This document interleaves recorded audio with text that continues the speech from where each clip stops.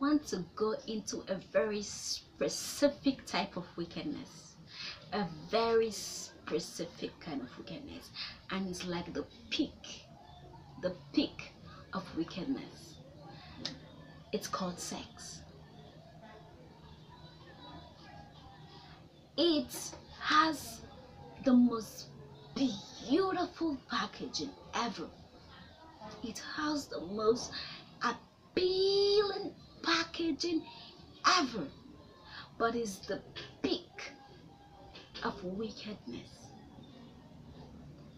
And if you could resist the temptation, the force of the seduction, and the deceit, and the enticement of sex, then you have won wickedness and the peak of it. Why do I say that sex is wickedness? As a Christian, let me not call Christian into it, but I have to, okay? Our body, our spiritual health, which is very important. Very important. We have two realms. We have the physical realm and we have the spiritual, and they work hand in hand. All of them are important. I won't say the spiritual health is more important than the physical, or the physical is more important than the spiritual. They need to be in the same pace, the same level, and I would prefer a very high level of health. And for us to achieve that, we need to earn our body with this kind of discipline and this kind of rich healthy so our spiritual health will be very healthy by fighting sexual disgust, sexual rottenness. Okay, I don't want to go to explain to you, or let's start a debate whether sex is good or not. It's a choice. It's a choice. Everything about your health is a choice. You are advised to eat healthy, but it's your choice to eat healthy or not. It just applies to sex.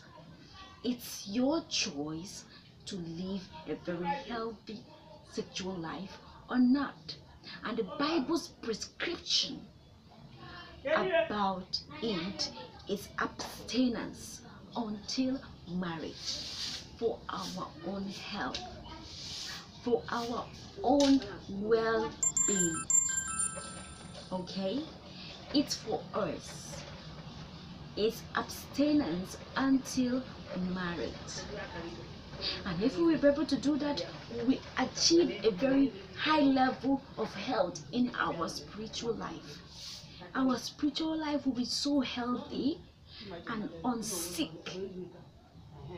which as a Christian, what live Christianity as a human being, your spiritual life, your soul, even need to be strong, need to be equipped, need to be very okay. Sometimes you have to deprive what the body wants for you to be spiritually equipped. I don't want to go too spiritual. That is why this message is a prescription. Abstinence. Abstinence. If you want to live healthy, it's a choice. You can still go do what you want to do and it's okay for you. But if as a human being you want to live a very healthy life, I prefer you do not focus only on your physical health. Let us focus on our spiritual health, because this physical health is something that is temporal. but our spiritual health follows us for eternity. If you believe in that, if you don't believe in that, does not change the fact. Maybe I'm wrong, but somehow, we need to be spiritually healthy. And the prescription, one of the prescriptions, not that is the only thing. When you abstain from sex and you're now healthy spiritually, that's not the only thing. But I'm talking about wickedness in this aspect. The peak of wickedness is the wickedness we do to ourselves, which is the sex part. And sex also, because I told you anything about wickedness, it has a seduction. And sex is seductive. It forces you. You do it. So that is how it comes. So that is why it's wickedness. But if you're able to discipline yourself and say no, because I want my spiritual life to be very healthy, just as my physical life is healthy, I want my spiritual life to be blossoming, then I advise that you take the advice, this prescription, by avoiding it. It's not a must, it's a choice.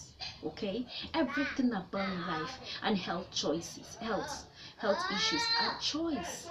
You do what works for you, and you take the consequences of whatever choice you choose.